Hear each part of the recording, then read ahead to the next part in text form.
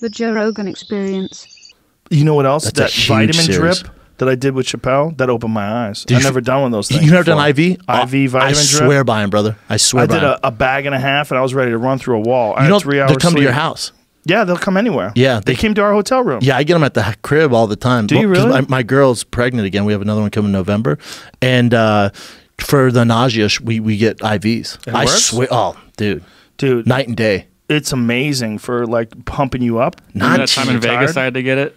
What was wrong again? We had you had a show there, and like I showed up wasted. I think type like the New Year's Eve UFC. I had to wake up and I had to get it. You felt so much better. 20 minutes. 20 minutes. I was good to go. It was crazy. It's crazy. You know what's crazy to me is the UFC doesn't allow them. Well, you feel so good. You can mask the use of performance-enhancing drugs. Fucking haters, bro. God. Speaking of performance-enhancing drugs, let's talk about the Cyborg situation. I knew you were going to go there. As soon as I said that, he's going to bring up Cyborg. How about that? See Dana go hard in the paint? You know what? I like when he goes hard in the paint. He's the only guy. Listen, say what you want about Dana, and I do like it. Like we always say, can you imagine if another commissioner did this, another owner did this? But I do like when he does spit because what he's saying is the truth. Like sometimes he's on one, and you're like, what the fuck are you talking about? You're screwing these guys over. Then sometimes, like with the Cyborg thing, when you send that to me, I'm like, I agree with him 100%. Yeah, well, I love when he does that. Well, they fucked up, and they really fucked up. They mean Cyborg's team. Cyborg's team. Whoever did it, whether it's her boyfriend or whoever it was that edited that video, that lied and put words in his mouth is so fucking stupid. You don't think that they're gonna do something about that? You're out of your goddamn mind. When they edited that video to say that whenever I'm talking in public, I'm not telling the truth, which is not what he said at all, and then they have it edit and cut right there. Well, I'll tell you this right now. Dana's too smart. Let's say he thinks that. You think he would say that in a public forum to Cyborg when they're face to face like that? And you don't think you realize there's cameras around? No. He's way too smart for that. Well, so A, that I'm like, well, he's not that dumb. B, that video was, you can tell it's so full of shit. Yeah. Same thing happened to me with me and Nate Diaz had our confrontation. I didn't say any of that stuff. Yeah. Someone made that all up. Yeah. Well, what also they did was they were bringing back shit that happened 5 years ago. Like, and Cyborg was saying she wanted an apology from me.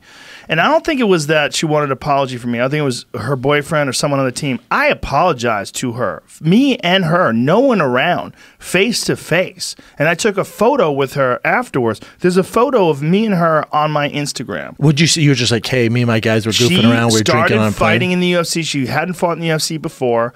And I said, hey, I'm sorry about the jokes. I promise no more jokes. And I said, I am actually a fan of yours, and I want you to succeed in the UFC, and I wish you the best of luck. I go, no hard feelings. She goes, no, those jokes kind of hurt my feelings. And I said, I'm sorry. I go, I promise, no more jokes. I gave her a hug, and we took a picture together.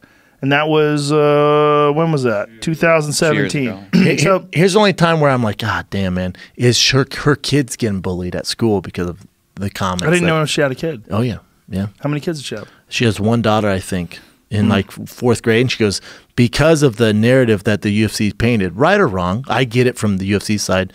It doesn't mean it's right. What narrative?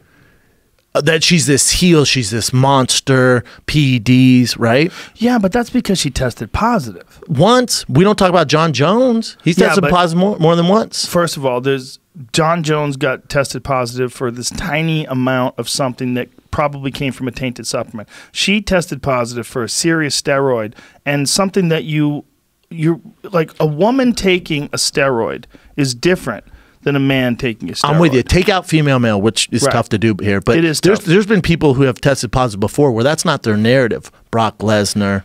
Yeah, but it is Brock Lesnar's narrative. It's also Alistair Overeem's narrative. Is it? Yes. Was it Vitor Belfort? Is it yes. TRT Vitor? The UFC doesn't tell you that, though. They're not marketing. The fans do. They're not marketing the fact that Cyborg was taking steroids. No, they market her into this kind of heel role, though. Where if you know her, she's awesome. Do you think? But no, they market her as a destroyer, which she is in her career. The scary destroyer, but also, yeah, in a good way. Look, if you look at her fights, you look at the fight with when it gets dark is when you go back to the non-testing days, like the Gina Carano fight, when she had veins coming out of her face and she looked like Gina a fucking murderer. This way, my argument for, I don't mean to interrupt you, but Gina Carano, the hottest Chica to have her fight MMA.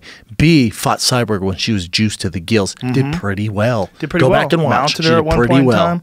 But eventually shout out to Gina Carano. Eventually got beaten down. And there's a picture rather, of Cyborg holding Gina's face and punching her. And you see the black fingernails, and she's got this mean look in her face, and she's punching Gina in the face. It's like, woof. Bring that shit up, Jamie. You ever seen that picture? I've never seen it. Dude, it's one of those pictures. It was the demise.